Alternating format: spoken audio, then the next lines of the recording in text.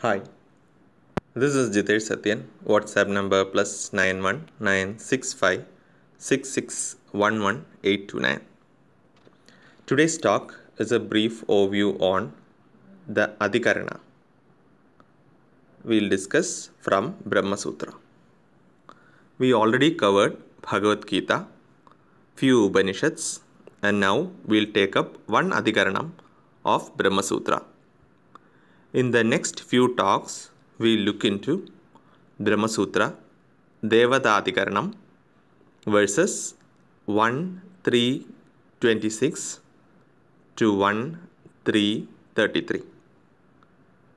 This Adhikaranam is selected for discussion because these sutras deal with existence of Devatas, and Devatas are a key entity in Tantra. The intent is to clarify the misconception propagating in the internet by modern Advaita Vedantins that Devata and their puja are baseless.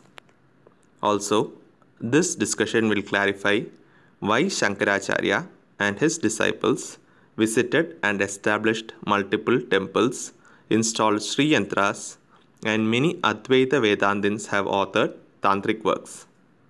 So, commentary on these sutras from 26 to 33 shows Adi Shankaracharya's point of view on Devata based on his commentary on Brahma Sutra. There is no Vedanta without Vedas, and since Vedas mention of Devata, interpreting Vedanta by disqualifying Devatas as done by several modern authors only shows a lack of understanding of Advaita Vedanta. Even tiger in dream can cause pain in dream and bring out blood in dream.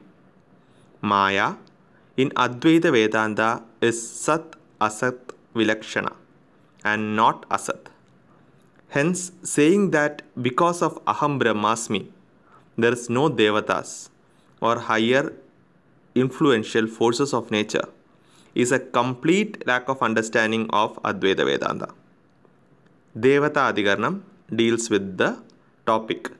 If Devatas also have a right for Shastra Vichara or dwelling on the Shastras to break from samsara cycle of creation and destruction.